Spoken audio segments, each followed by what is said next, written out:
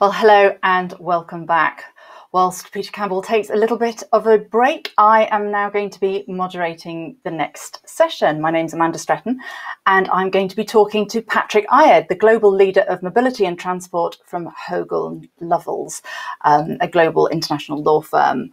Patrick is Global Leading Practitioner on International Contract Drafting, Procurement and Disruption, so I think very well placed to talk to us today all about living mobility. We're going to be looking at how our vehicles are evolving, what's happening to the mobility networks, and of course how all of this is going to be changing the world in which we live. So Patrick, welcome to you. Thank you, Amanda. Hello. First of all, just explain, what is living mobility? Yeah, thanks, Amanda. And of course, I need to explain it. That's obvious. Living mobility is probably a shift of our mindset in how we look at the future of mobility. And we've prepared two slides just at the very beginning to maybe illustrate this a little bit. If we think about the future of mobility, particularly in the last couple of years, someone came up with this idea of ACES or CASE. I mean, Daimler calls it CASE for many years now. Others call it ACES, which stands for Autonomous Connected Electric and Shared Vehicles. And that was a business concept that was developed, as I said, quite a few years ago, and which is still a sort of general direction the industry is heading to. There are discussions now with the S, the shared. Some started to call it smart cities and not shared mobility or smart mobility. Others now call it system integration, simply also because this concept of shared mobility is maybe something we are currently struggling with, also in light of COVID, of course, the global pandemic. But I think it's still the general direction of the industry when it comes to the business in the future of mobility. You can now add particularly also AI and put more focus on AI, sensors, data, connectivity. And then you have these new topics, but topics that you hear a lot about, smart mobility. I think there is a clear trend towards convergence of all transport modalities. So drones, think of drones, think of trains and everything. It all comes together. Micro mobility, of course, that evolves. And then it's about, moving people and goods. And that is still the right direction from a business perspective in particular. If we go to the next slide, what we basically thought about is how could we maybe approach this a bit differently, and just the perspective and go see that more from a customer perspective. And you can call it people first, but it's really the customer perspective. So we said, living mobility for us are four buckets. It's objective, it's inclusive, it's unifying, and it's sustainable. And I hope today we'll have a chance to maybe discuss all of these four buckets, and so that we explain a little bit better what we mean by living mobility. So how did you come up with this sort of bucket idea, and why would a lawyer necessarily deal with this? Yeah, these are good questions. First question, maybe, I attended CES in Las Vegas earlier this year when the world, at least outside China, was still normal. And it was, again, pretty fascinating how the traditional automotive players presented themselves at CES. I mean, this is basically has become also a huge automotive show. And some of the traditional players, they didn't even have a car at their booth. I mean, they had some futuristic vehicles, but not a car. And I'll just use one example. Toyota, they introduced the idea of a woven city. Why woven? I don't know if Toyota originally was a manufacturer of looms, so they were in the looming business. And so they thought they would have to call it woven city. Basically, it's a sort of connected or smart city that they are trying to create there at the Mount Fuji, at their Toyota area, where they create a city where people naturally, of course, move, but also, where they live, basically. Research people, but also, ordinary people who have nothing to do with this idea. And it is, of course, all about, moving people around in this city with micromobility, with autonomous shuttle services and the like. but also how they live. And it goes also, you can see pictures from their apartments. There are robots there that also help them in their households. And so it's just showed that, and I strongly believe that the way we move is very closely connected with how we live, and it all comes together. I mean, if we sit in an autonomous vehicle, the big question is, what do? We live, we work, we watch a movie, we make a call or something. So this is why this brings this together. And we basically then called it living mobility when we reflected upon what we saw at CES. And why would we deal with this as a law firm? I mean, it's fun. Maybe that's the first part of the answer. The other is simply, whenever you have this disruption and innovation, regulation comes next, and we need regulation also to enable to shape the future. And we want to be on top of things here as well. We think that we need to be together with all stakeholders here to influence and shape the future of mobility, particularly also with a global regulatory framework. And this is simply why, apart from the fact that we need to understand the business also in the future. Okay, so the first bucket, objective, just give us an example on that. Yeah, I think it's best described if you look at the traditional bucket, autonomous.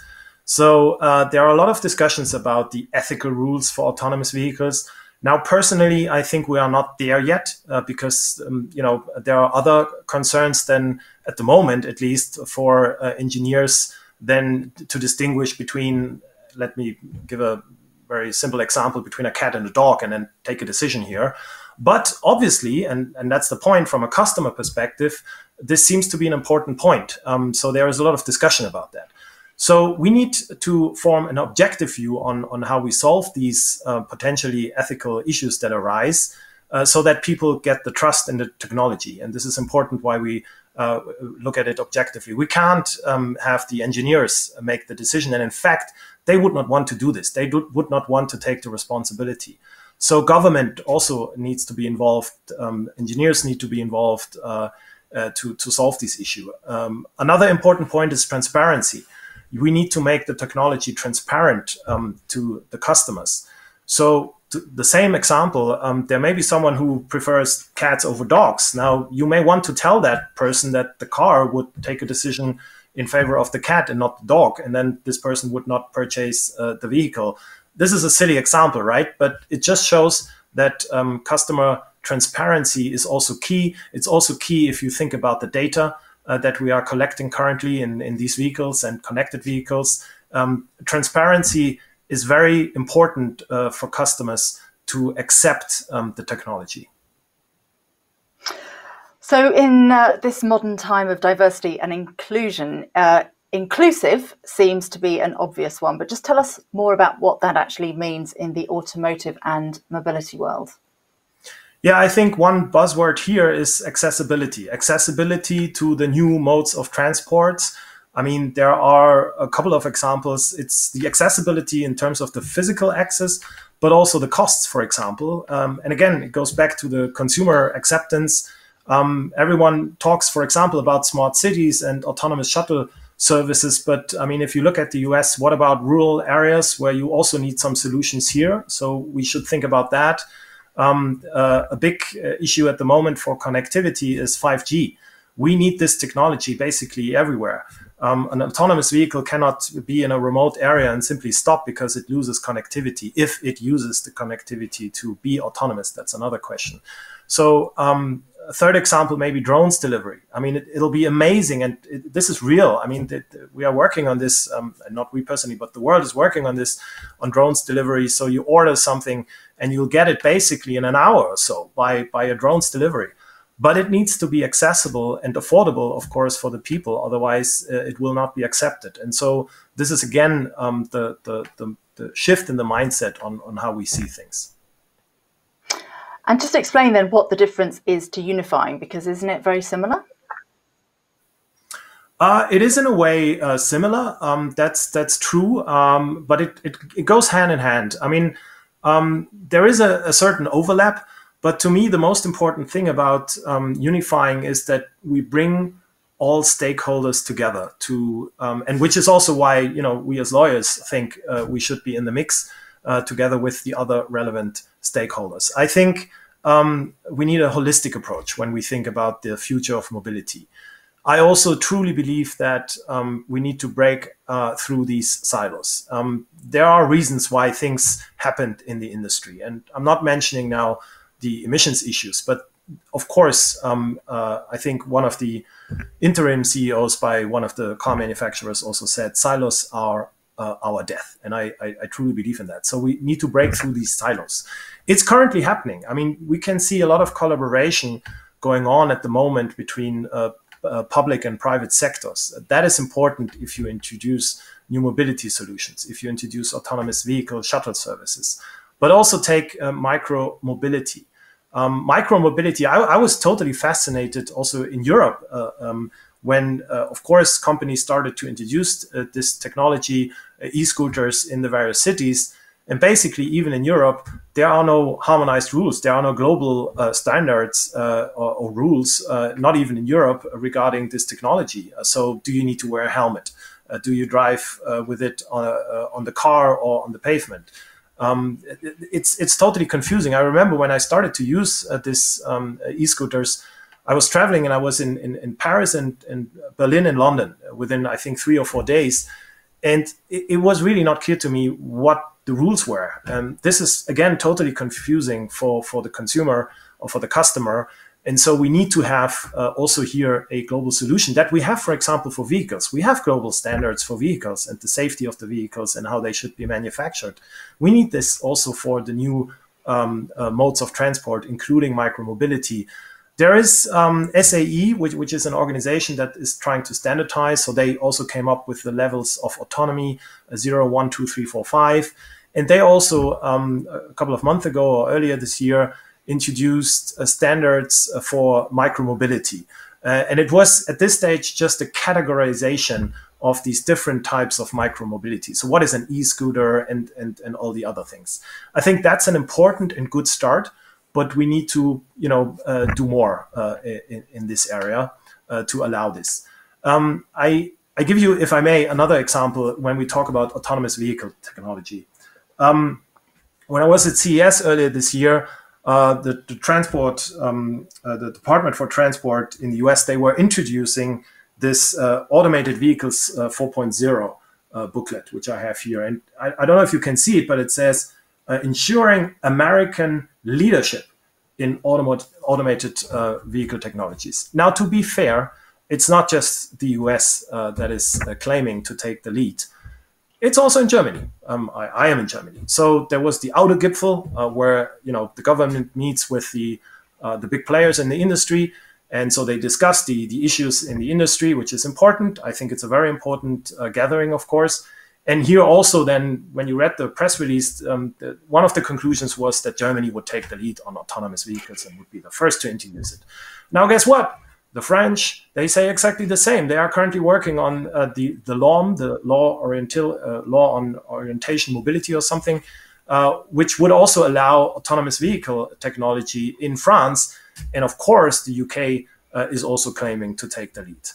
Does this make sense? I don't know. Maybe from a political government perspective, it does. Do people care? I'm not so sure. To me, it's more important that we really work together on this, that we bring all stakeholders together. As I said, the industry, the engineers, the politicians, policymakers, advisors, even lawyers, to shape the future of mobility and think about how we globally introduce autonomous vehicles. Of course, there are differences. I mean, if you ask me whether we will have autonomous vehicles in the cities of Hanoi or some other very busy cities, I mean that will take time, right? But still, we need a global approach, and there are certainly also attempts to do that. There is on the UN level, there are working parties who try to find global standards and global rules for that, and this is the way we need to take. Just picking up on that, how likely do you think that is going to be to happen? Because one of the sort of interesting themes that I think comes out of conferences like this is people's differing opinions on whether it's push to change or pull to change. So whether it's people wanting to make the change or whether it's done through legislation. So surely with all this sort of inter-squabbling, it actually just undermines confidence. So how therefore does one go about ensuring this standardization and sort of global coherency? Yeah, you make an excellent point, Amanda. And actually, we have a slide where we also use this push and pull analysis in the context of ACES. And clearly, and it's true, I mean, if you look at autonomous vehicles, it's not really a pull from the consumers at this stage that they would really want this technology. It's an excellent point. It's rather that a push from the industry who wants to be very innovative and introduce this technology. But now, also in light of COVID, they are certainly also struggling in terms of the investments, because there are a lot of investments have to go there into this technology. And so they now also think about, how far should we push it now, this technology, particularly maybe if the consumers are not really desperately requesting it. And I think this is very important. And this will certainly also tell us how things will move on. Clearly, if you look at sustainable, which would be the next topic here, this is also a clear pull from government, but also from the next generation. If you think about climate change and Fridays for Future, there you have something where the industry has no other choice than to follow. Okay, so let's talk about sustainable then. I guess you're really talking about electrification. It's certainly a focus area, clearly. And, if there is one industry that worked on sustainability in the last 5 years in particular, then it's the automotive industry with the emissions issues. The shift to electric vehicles is there, but there are certainly new challenges. And just recently, we've seen reports in the press about, hybrid, plug-in hybrid vehicles, electric vehicles, and also their technology and how it works, and whether they are really emissions friendly or environmental friendly, because of course the interplay between the ICE, the internal combustion engine, and then this electric vehicle technology is very complex. And so the industry needs to think about that. There are new challenges. Investigators and market surveillance authorities are currently looking into this and questioning them, whether it's really working in the way that it should. And then if you think about battery technology, I mean, everyone knows by now, it's not just the driving. You need to produce these batteries. You need to get rid of these batteries, dispose them. I think we should think more about recycling, which is anyway a big issue in the automotive industry anyway. And the regulators will follow. So we will see a lot of new regulation also on battery technology. But maybe also it's not just environmental protection. Let's not forget that. Sustainability is also the economic and social development. Just one example, supply chain. So how do we treat the supply chain downwards? How do we treat our suppliers in Africa, for example? Where do we get the raw materials and resources and whatsoever? Governments are looking into this. There are a lot of initiatives on a global level, UN level, but also, let's say, for example, in Europe, we have the Green Deal initiative, for example. And it's not just about environmental protection. It's also about how we basically behave, again, as humans, which brings us back to this perspective, looking at it from a more customer and maybe consumer or human perspective when we think about the future of mobility. Right, we've got very little time left, so I'm going to jump to some questions. Just very quickly, shifting to autonomous cars, what's your view on who is going to be liable in the case of an accident? That's there will. Yeah, that's of course a standard question here. There will clearly be a shift to the manufacturer of the system. I think everyone knows that. Once you take the driver out of the mix, clearly it's the one who developed the system, or even the one who operates the system, or it could be both. There is one thing which I wanted to add here it's about L3, the level 3. Which causes these issues between with the interaction between the human and the machine. I struggle with that. I even think that maybe we should skip L3 and go directly to L4. But this is a very technical question also, and a business question. But just from a more lawyers or legal perspective, it creates a lot of challenges, and it creates exactly this issue of who is responsible in the case of a crash. Well, Patrick, I'm sorry. I think we're going to run out of time before I can get to any more questions. Sure. So thank you very much. That was really enlightening. Next up, Peter Campbell's going to be back. He's talking to Stephanie Vox from VW about how car makers are going to work with startups.